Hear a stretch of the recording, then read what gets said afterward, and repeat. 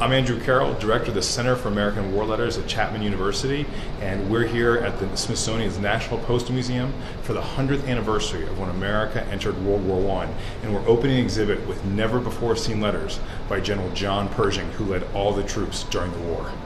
So here, for example, and no one's ever seen this before, this was given to us by someone who worked for the Pershing family, and this is a letter about how before the war, Pershing lost his wife and his 3 daughters in a house fire, and only his little boy Warren was pulled out alive. And it really humanizes the general, and it's something that I think letters do so well. So General Pershing was known as this very rigid individual, but he actually had a great love for his troops. And at one point near the end of the war, he wrote his fellow soldiers a letter thanking them for their service, for all that they had done to really save the world for democracy. And it's a very moving letter that every single member of the AEF received.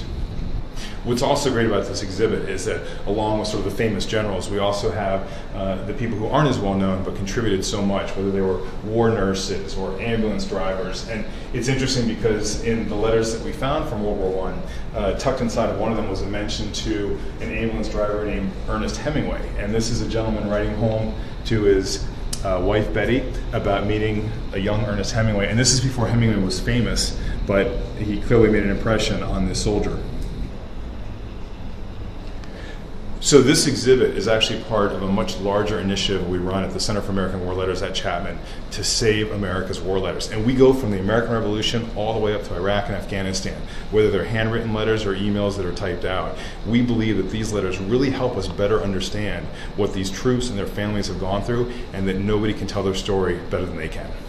So in finding all these great previously unpublished letters by Pershing, I decided to do a book that focused both on his service during the war and all the Americans who fought as well. And it became my fellow soldiers, General John Pershing and the Americans who helped win the Great War.